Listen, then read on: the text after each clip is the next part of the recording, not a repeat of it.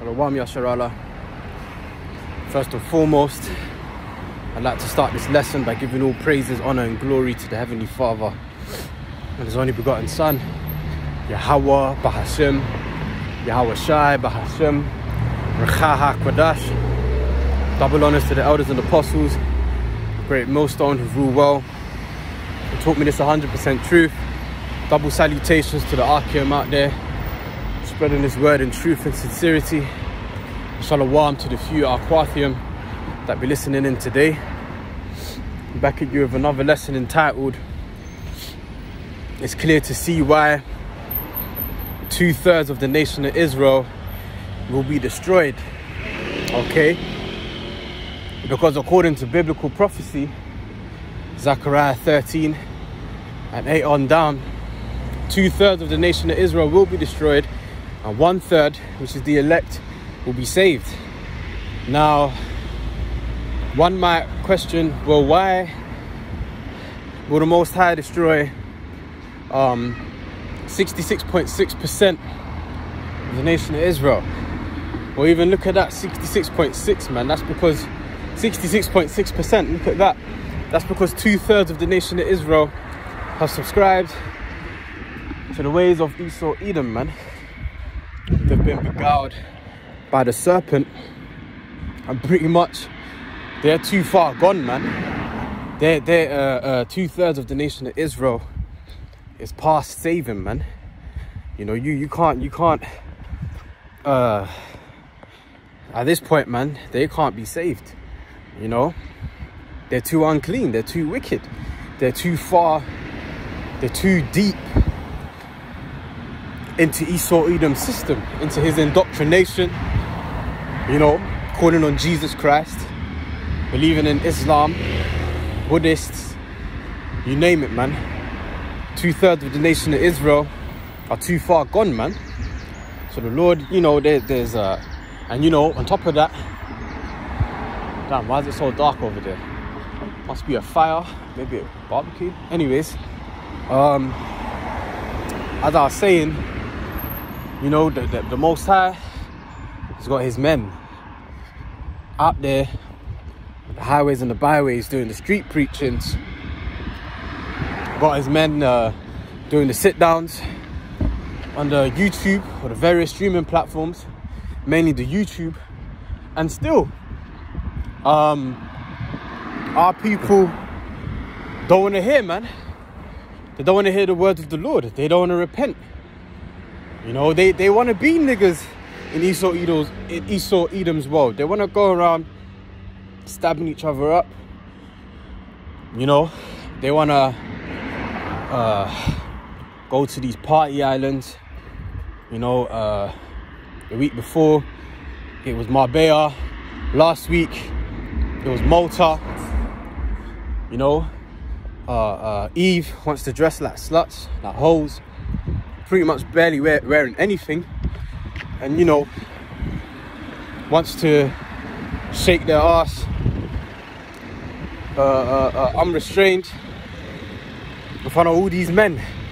You know, more time you got Eve going to these party islands, you know, and they got a man at home.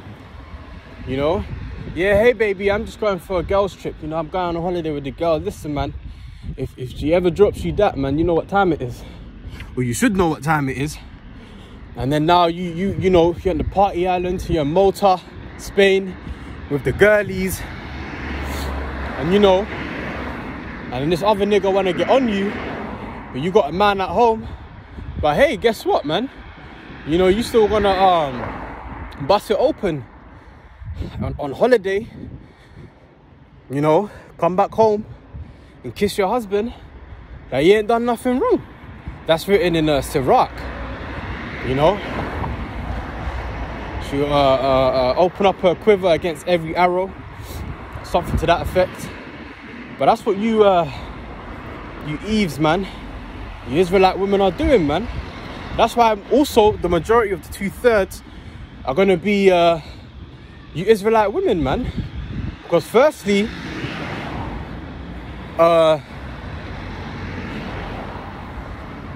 you make up the majority of the 2/3 because there's more Israelite women than there is Israelite men, even for other nations, because a man is meant to have more than one woman. So it only makes sense that there's more women than there is men out here. So of course that means you would make up most of the 2/3.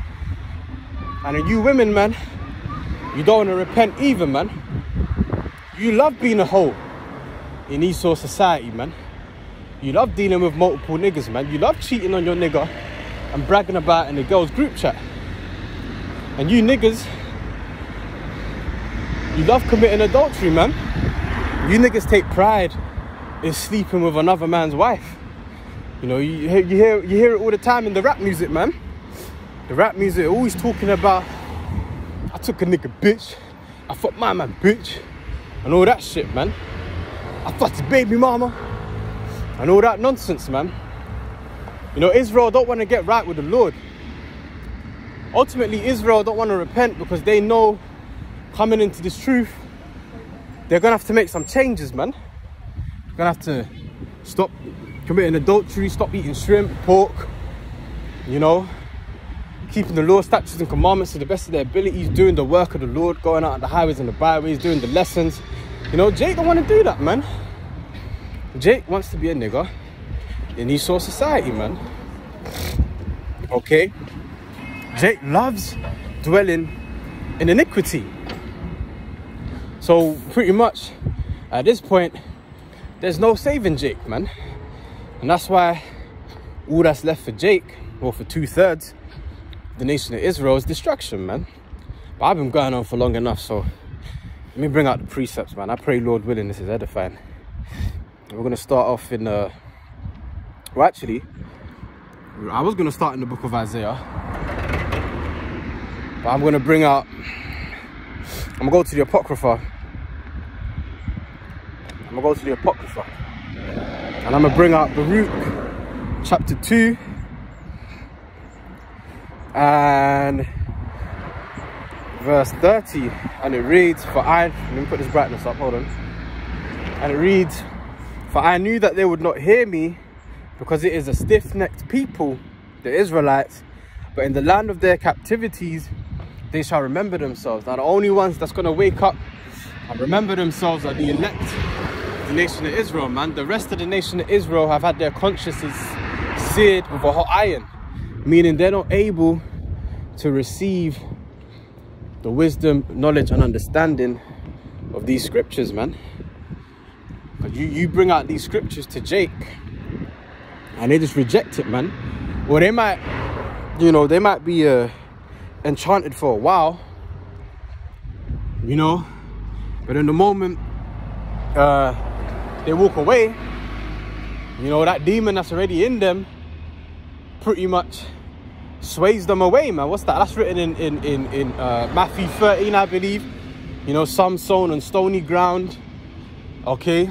Or the, you know, it speaks about the deceitfulness of riches and things of that nature, man. You know, Jake, you know, they don't want to come into this truth and start suffering, so that demon that's on them just sways them out, man. But you know, you gotta, if you're serious, and if you're of the elect, you're gonna fight against that demon, man. Personal testimony real quick. I remember when I first heard about this truth, you know, I'll be sitting at work and all I could be thinking at work is, I can't wait to get home to go, you know, switch on my TV and to watch these lessons, man. Get into it, get into the truth, you know, learn more. I wanted to learn more, but guess what happened when I got home? You know, I'll just be doing that mindless scrolling. You know, was there a fire over here? Was that about, I think there was a fire, man. Let me, I can't really turn this camera around, so I'm gonna just do it like this. You see that? Hey, if it was a fire, hey, that's judgment, man. You know, it's a fearful thing to fall into the hands of the living power. But anyways, yeah, so I'd get home and then it'll be mindless scrolling on the social media, many other distractions, phone calls or whatever. And then that cycle continued for some time. You know, I go to work desiring to come home so I can get into the lessons and get home and not get into the lessons. Until I sat down one day and I was like, hold on a minute, why does this keep happening?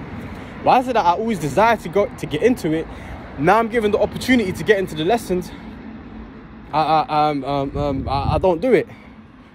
You know, at the time I didn't realize it was a demon, but what I did realize is that I had to fight against that feeling.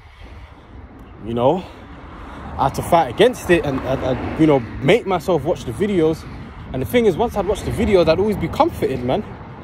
And it'd always leave me, I'd always want to, you know, I watch a 40-minute video, 45-minute video, hour video. And I was just so beguiled by the wisdom that I was receiving that, you know, the hour video would pass and I'd be like, bro, what, is that it?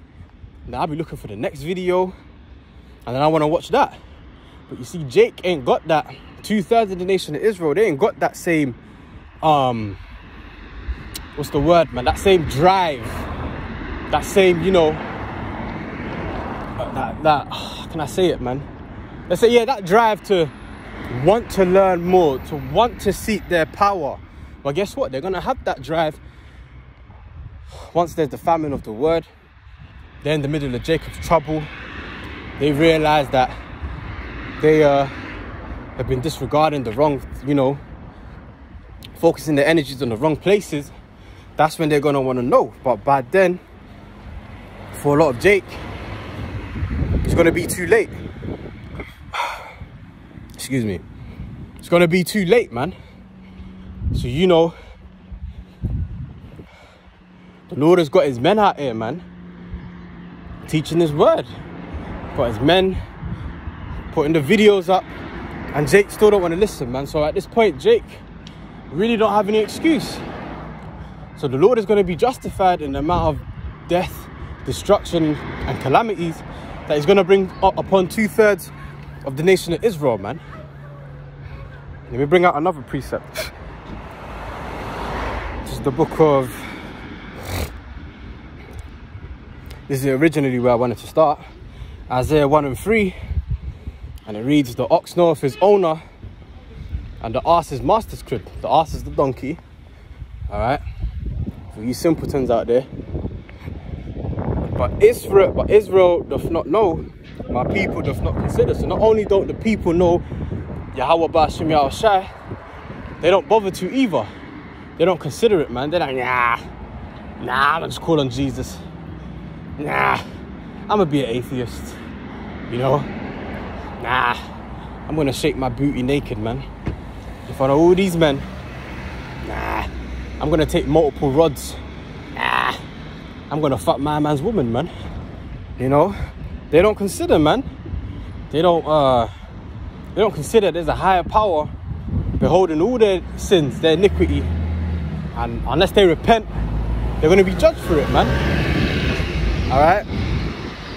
Let's read it again. Isaiah 1:3. The ox knoweth his owner, and the ass his master's crib. But Israel doth not know, my people doth not consider. Sinful nation. A people laden with iniquity. Sin upon sin, right?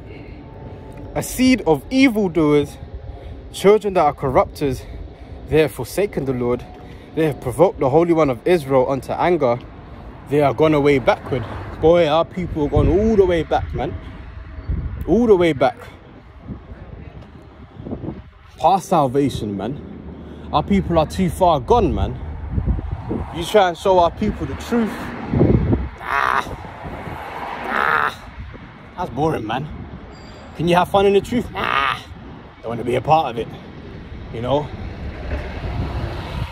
I can't fuck my man's woman once I'm in the truth. Nah, I don't really want that, man. You know, our people are gone, man. Okay? Far gone, man. You know, a lot of our people, you just got to pretty much look at them and say, see you on the other side. You know, see you in the kingdom of heaven, man. Because, you know, Lord willing, we're part of the elect, but boy, damn, we see our people are about to be destroyed, man. Truth be told. You know? Let's read on. You know, our people are gone, man. Like literally, I just see Jake sitting in his car.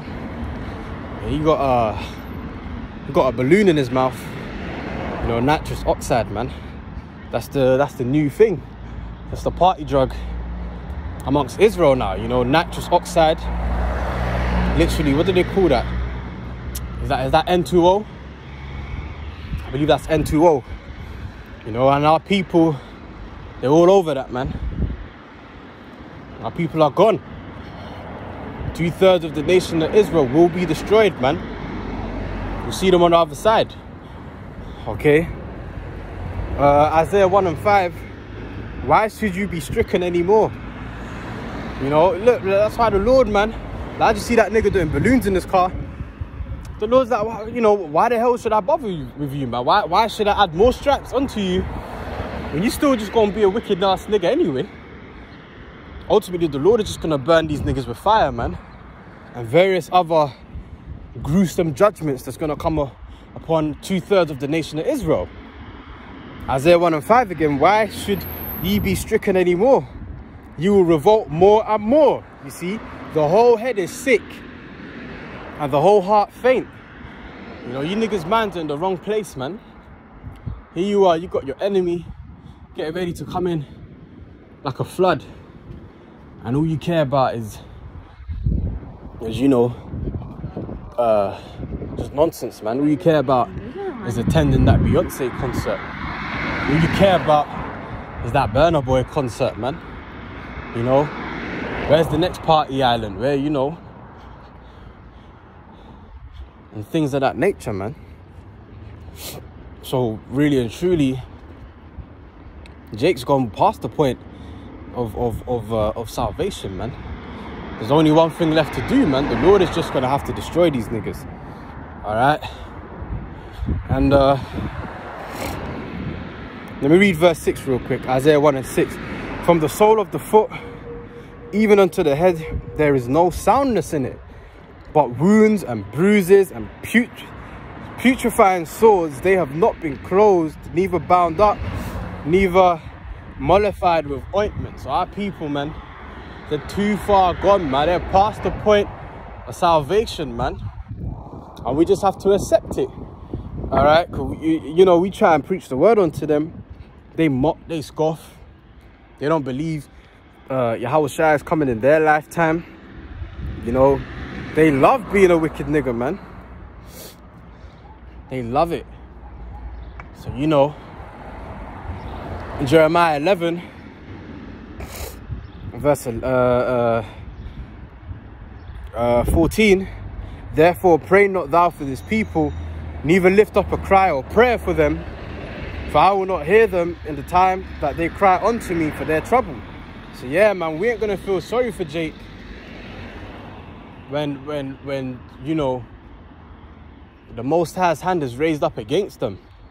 Cause we tried, man. We tried to show Jake the way. I mean, I'm sure you brothers, man, a lot of you brothers, you first heard about this truth, and the first thing you tried to do was you know, you try to show your family members, you know, you try to show mum and dad, siblings, your woman or whatever, and it was met with harsh rejection, man. Nah, we ain't calling on Yahweh Shai. We ain't believing in the name of Yahweh, Ba'ashem Yahweh Shai. We ain't the Israelites. We ain't in captivity. You know, we ain't bond men. We ain't bond women. Okay, cool, man. And they start, you know, now they're talking shit. They're talking all kind of shit about you, slandering your name and stuff. You know, they don't really agree with what you do. So already you're like, you know what? To hell with you, man. You know, what more these niggas in the world? All right, they're gonna come back in the kingdom anyway, man. But the whole head is sick here on this side. So, you know, we don't need to lift up a prayer or cry for them, man. We just gotta let the will of Yahweh Ba'ashem Yahweh Shai be done. All right, let's go to Jeremiah 3 and 1. And it reads, they say, if a man put away his wife and she go from him and become another man's, shall he return unto her again? Shall not that land be greatly polluted?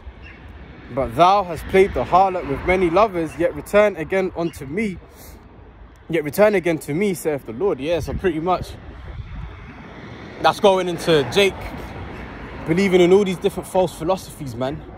You got Jake all up into Christianity, all up into Islam, Hinduism, Buddhism. Some are just outright atheists, man. You know? But then guess what? They're going to return unto the Lord. They're going to remember that time they saw brothers on the highways and the byways. They're going to remember that time where they saw a video of this truth online. They're going to remember that name that was mentioned, Yahweh, Yahweh Shai. And they're going to try and, you know, call upon that name in the time of trouble. But guess what, man? The Lord, he ain't going to answer them, man. That's why we read Jeremiah 11 and 14. You know, because our people are too far gone, man. Way past the point of salvation. We just have to accept that, Israel, man. You know, you hopeful elect. Alright, you know, scriptures say to work out your own salvation with fear and trembling, man. We ain't got time to be trying to wake up the whole nation, man. Yahweh Shai ain't coming for the whole nation anyway. So really, it's a waste of time, man. Just work out your own salvation with fear and trembling, man. Alright? And feed the flock, feed the sheep, man. Do the work. Okay? This is Hosea 4 and 6. My people are destroyed. My people are destroyed for lack of knowledge. Because thou hast rejected knowledge, I will also reject thee. That thou should be no priest to me, seeing thou hast forgotten the law of thy power, I will also forget thy children. You know, you niggas forgot the ways of the Heavenly Father, man. Forgot about the law, statutes, and commandments. Forgot about the true names. You know. Nor do you want to remember, man. How do we know you don't want to remember? Well, the Lord has his men out there, man, trying to wake you up, and you don't want to hear it. So we know you definitely don't want to repent and come back into the way of your forefathers, man. But that's okay. That's all right, man. Because it's all Bible prophecy anyway. You know, 2/3 of the nation of Israel will be destroyed, and 1/3, which is the elect, will be saved, man. That's just how it is, and we don't know if we're of the elect, really and truly. I'm not doing this video saying I'm of the elect, no way. But we that's why we call ourselves Salaki. That's why we call ourselves the hopeful elect, man. But really and truly, it's our hope. We do make it as part of the hopeful elect, as part of the elect, you know. What did it say in Habakkuk 3 and 2? I've heard that speech and was afraid. We have heard what, you know, we've heard what the Most High has set out to do. You know, all the judgment he's going to bring. And we're afraid, man. That's why we're doing all that we can to make sure that you know, we can make it as part of the elect, man. Alright? We're striving unto perfection, contrary to 2/3 of the nation of Israel, man. I'm going to close out on this one here. This is Proverbs chapter 1 and 24. Because I have called and ye refused, I have stretched out. And let me start from 22. How long, ye simple ones, will you love simplicity? And the scorners delight in their scornings, and fools hate knowledge. You know, you niggas, man, you hate knowledge. You hate when the truth comes out, man. You hate being reproved and rebuked by the men of the Lord. You hate it, man, and you show us all the time. No doubt. Verse 23, turn you at my reproof. Behold, I'll pour out my spirit onto you. All right. How's that? Through teaching this truth. Okay. I'll pour my spirit out onto you. I will make my words known unto you. I will make known my words unto you. Okay. Through his men. All right. Speak thou in the ears of my people prophecy, which I will put in thy mouth. Roughly paraphrasing 2nd Esdras 15. Alright. Verse 24. Because I have called and ye refused, I have stretched out my hand and no man regarded. Because ye have set out all my counsel and with none of my reproof. You didn't want to hear this word. You didn't want to repent. You didn't want to get right. Verse 26. I also will laugh at your calamity. I will mock when your fear cometh, man. And how's the Lord gonna laugh? He's gonna laugh through his men, through his prophets, man. Those who you mocked and scoffed at, those who you laughed at, man, guess what? Those same individuals are gonna be laughing at you when your time of trouble comes, man. Because you didn't want to get right, you didn't want to repent, you didn't want to hearken, man. Alright, so we ain't gonna be feeling sorry for you niggas when that time of trouble comes, man. We're gonna be laughing at you niggas. Alright?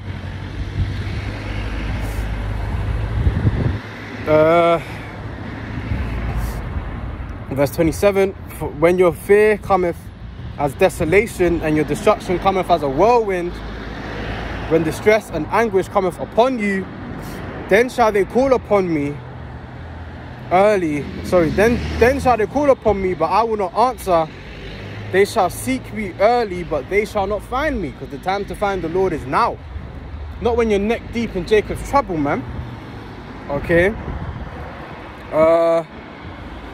Verse 29, for that they hated knowledge and did not choose the fear of the Lord. You didn't choose the fear of the Lord, man. You chose to be a wicked nigga in the world. You chose to shake your ass in Malta, pretty much fucking naked, man. You niggas decided to commit adultery, to call on Allah.